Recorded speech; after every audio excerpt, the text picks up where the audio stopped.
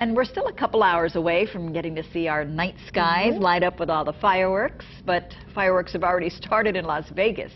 KITV4's Brenton Awa is there to cover what could be the final mixed martial arts fight of BJ Penn's career.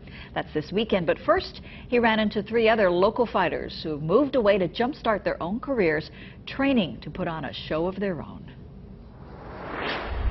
Hey guys, we're out here in Las Vegas at the Extreme Couture Gym. Now if that rings a bell, this is the main location for the team that trains under UFC legend Randy the Natural Couture. Of course, he had a Hall of Fame type career, and our 3 local fighters are up here trying to put themselves in that same position.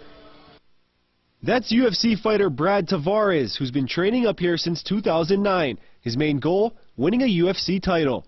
I think that's the highest achievement you can get in the world in this sport. You know, the UFC is at the top, and all the top fighters are in the UFC.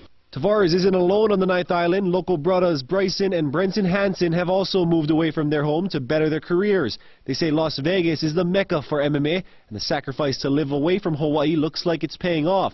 Both brothers have already been locked up by a major promotion. This is like the place to be. If you're a surfer, you go to Hawaii for the big waves.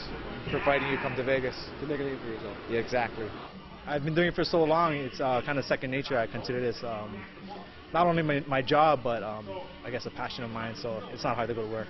Now all 3 of these guys have fights coming up. Brad Tavares will be back in the UFC in August. Both Hansen brothers will be fighting in the World Series of Fighting. Bryson in August and Brenton in September. Now coming up later in sports, we'll talk to one more Hawaii fighter. He weighed in today for tomorrow's UFC main card. That's Russell Doan. Reporting in Las Vegas, I'm Brenton Awa for KITV4 News. Brenton is in his element.